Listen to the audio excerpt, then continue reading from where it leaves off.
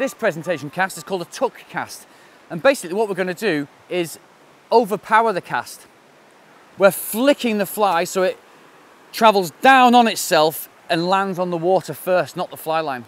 And then what we're going to do is flick that rod tip down. Now, you'll see that the rod tip follows through, and it follows a vertical plane, not a side cast plane, a vertical plane. So when we overpower it, the rod tip throws the tuck cast downwards and gets you sunk really quickly. Like that. See that? Right in the back eddy of that rock there, all I did was I flicked the fly so it hit it first. Like that. And then the fly line ended.